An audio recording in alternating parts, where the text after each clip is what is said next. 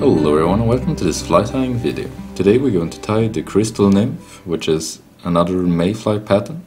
And here in the vise I have a H360BL, and this is this Czech nymph pupa hook. It works well with beads and to do all kinds of different nymphs on.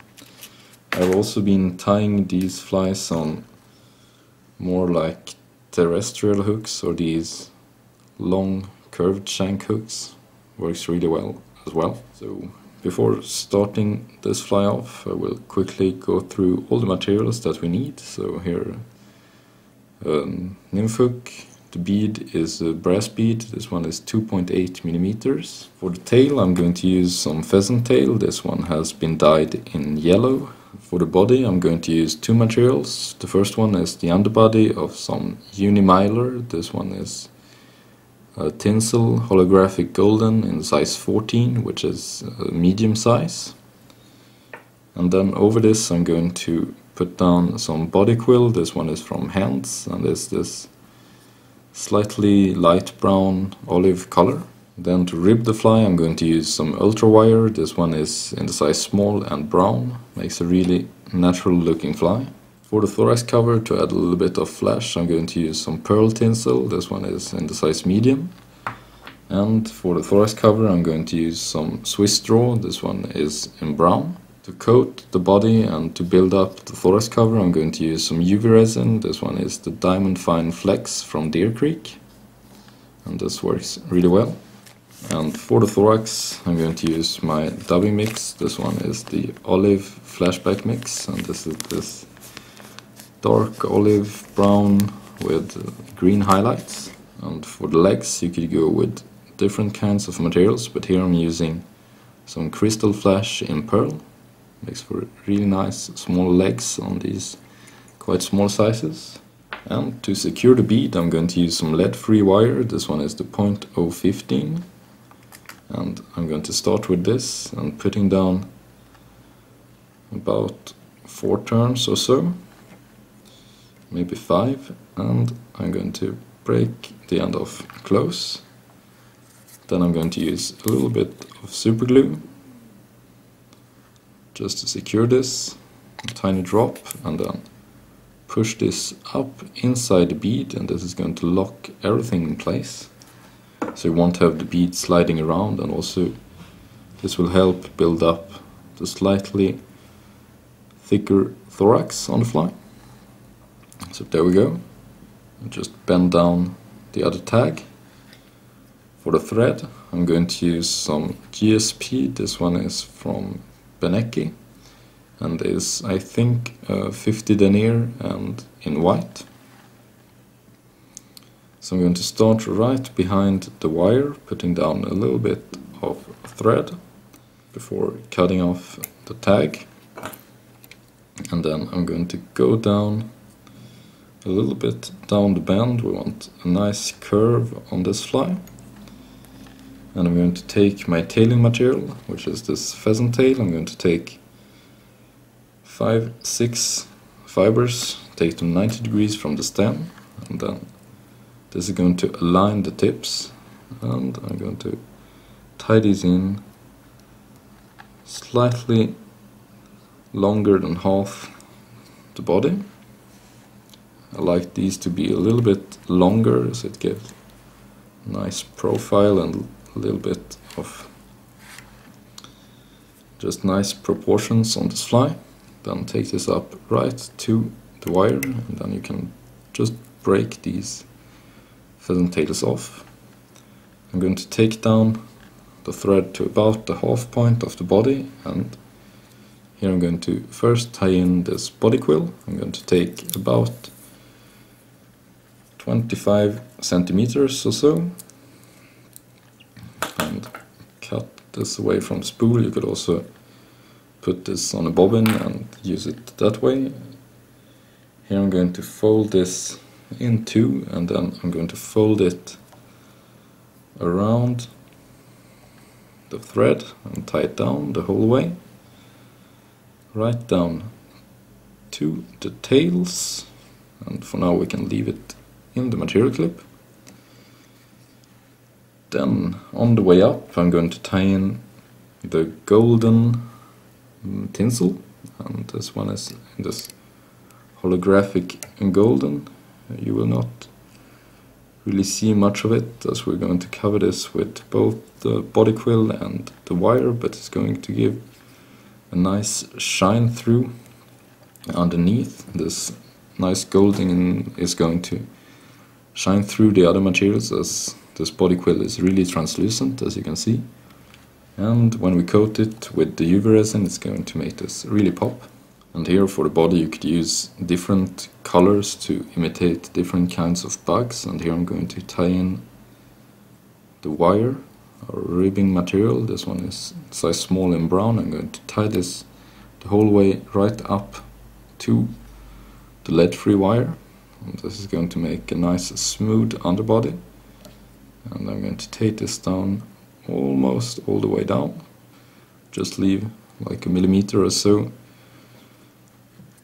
hanging out here at the back, and this is going to help me get this started right, and also just make this a little bit more durable.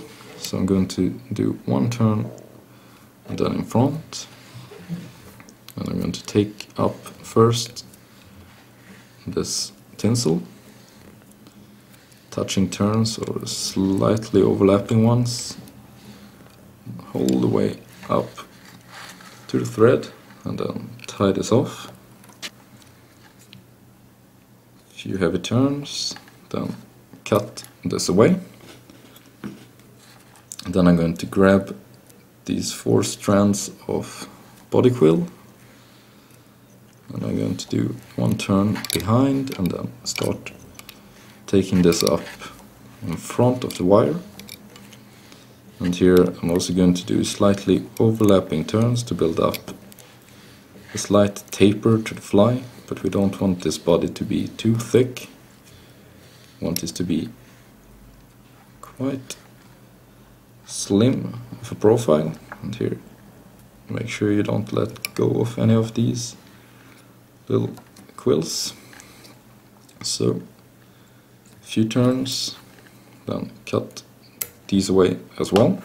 Then I'm going to rib the fly with this wire, and here we want open turns the whole way up, and here you can space these out a little bit more or a little bit less, depends on your preference. I want these to be quite close together. Then tie this off right up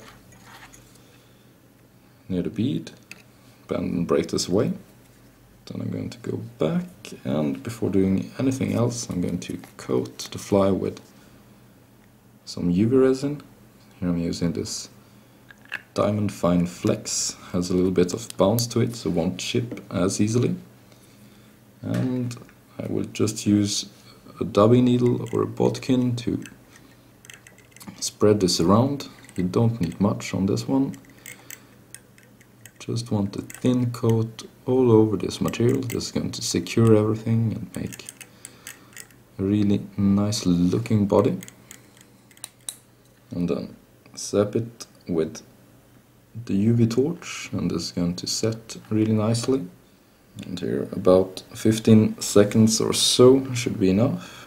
Then I'm taking some of this tinsel, the pearl tinsel in medium, and I'm going to tie this in right on top. This is going to make a little flashback on the fly, so make sure that this is really centered.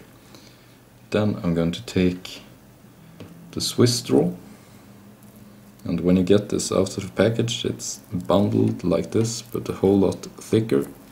So what I do is I unfold it and then cut it into 4 pieces, and this was a 4th, and then I just bundle it together or fold it a little bit so it's not too wide. And I'm going to tie this in on top as well, make sure that this folds over nicely. Then I'm taking my dark olive green dubbing mix, and I'm just going to dab a little bit onto the thread. Here you don't have to be too precise. We just want to dub a little dubbing or a little thorax. There we go, and park your thread right in the middle. And now I'm taking some of this crystal flash, and this is in the color pearl. I'm going to bind it down first on my side, right in the middle. We'll make this little V like this. Then you can cut off one end, and I'm going to take this little piece and put it on the other side.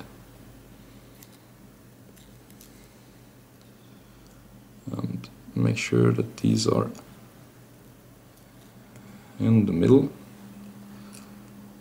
There we go. And then I can cut these to length. I want the back ones to be just slightly longer than the front ones.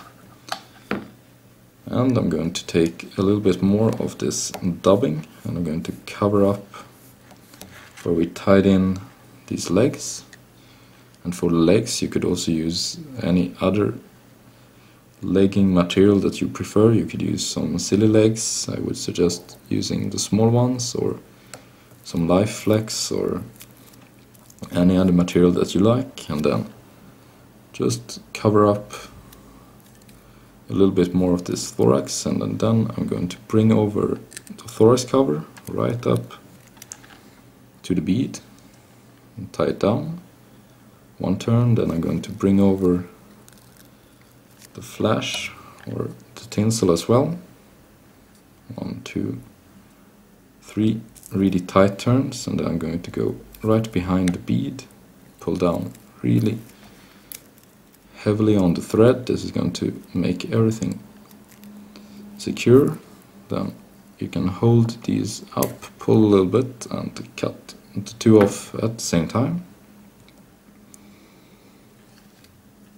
And before doing anything else, I'm going to take a brown marker and I'm going to color this white thread. This is going to make it just a little bit nicer, so you don't have this white color.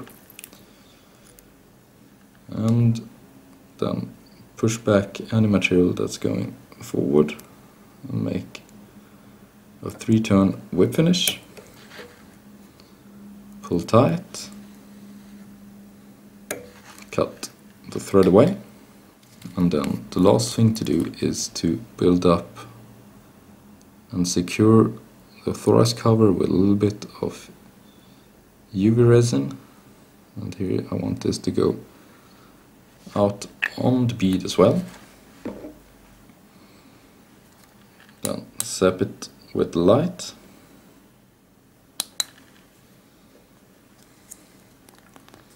And I'm just going to build this up a little bit more, making like a little bubble here on the back.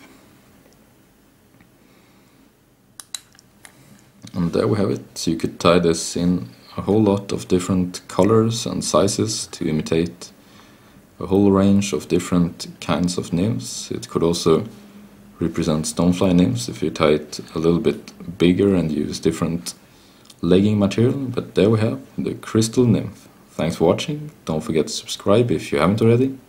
See you next time, and happy tying!